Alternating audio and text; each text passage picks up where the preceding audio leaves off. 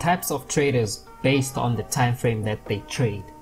Now there's two main types of traders. The first type of trader is obviously your short term trader, right? Or you can say short to medium term.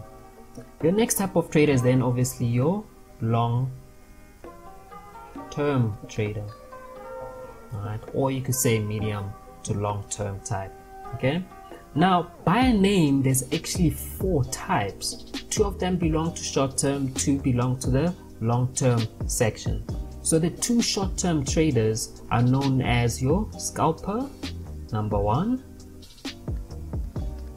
and your day trader number 2. Your long-term traders are also divided to 2. So this guy would be more of the medium type trader to long-term versus this guy here. So this would be then your swing trader, the guys that believe what goes up must come down and what goes down must go up. Alright, then your 4th type of trader is your investor type of trader. So we do all know how long investors can hold positions. Now the time frames that they should be trading. Time frame. So scalpers are more focused on the M1, M15. No. Skip one there. M5 and M15. With your day traders, it starts from M15 to M30 to H1. With your swing trader, it's H1, H4, D1. Investors will take it from D1, weekly, and monthly. So this is the difference. So what it means is that a scalper will take or receive information every minute or every 5 minutes or every 15 minutes versus someone like an investor who's getting information once a day or once a week or once a month. Now let's discuss the pip range. I'm just gonna put here pip so you know that everything is in pips here, and we're gonna be looking at the range of the pips. So basically this is the target that these people should be focusing on, or the amount of pips that they should be used to seeing and achieving. So for a scalper, it's anything from 15 pips all the way up to 40 pips plus minus estimated. Okay, with the day trader, it's also anything from 30 pips all the way up to 100 pips, because even if you check the major currency pairs, they move about 100 pips a day, sometimes 80, sometimes 90, sometimes 150. So this would be the average pip range when they're making decisions in the market. Your swing traders would then be looking for anything from 100 pips all the way up to 500 pips, and it could be more. Okay, and then your investor type traders are looking for 300 pips all the way into the thousands of pips. Okay, so this really gives you a perspective of why these people will stay longer in the market and why they're using bigger time frames. Bigger time frames, more pips. Smaller time frames, less pips. So your strategy has to fit in within your specific goal term. So if you're a short-term orientated person, stick to the short-term time frames because your strategy will work well there, and you won't be finding yourself sitting in a trade for weeks or days, but you are in essence trying to scalp, because then that doesn't make sense.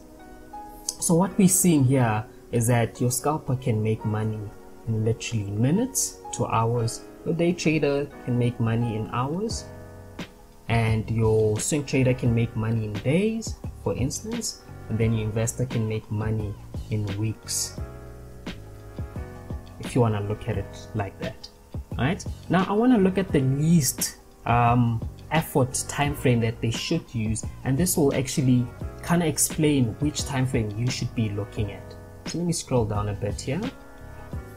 So basically, for a scalper to say, you know what, I'm lazy, I don't want to overtrade today, let me just focus on the lowest time frame that I have. Let's get a beautiful color here.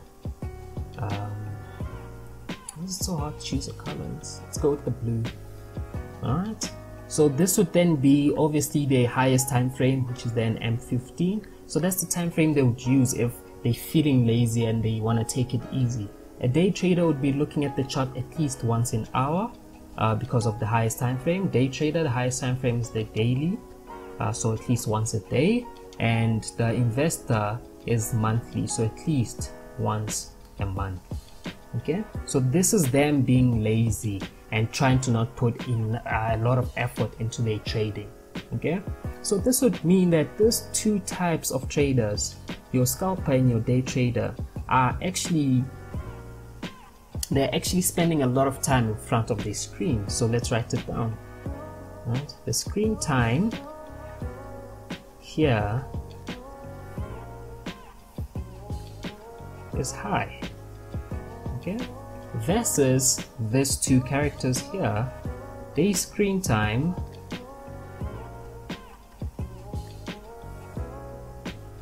is actually very low compared to those guys.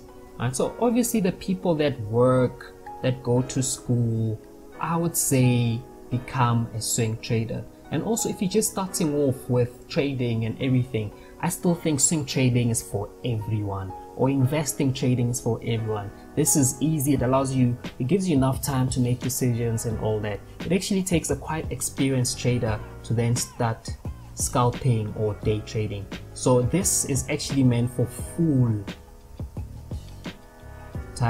traders. So if you're a full-time trader, you better know your stuff. Alright, because you can't be a short-term trader if you actually not a full-time trader.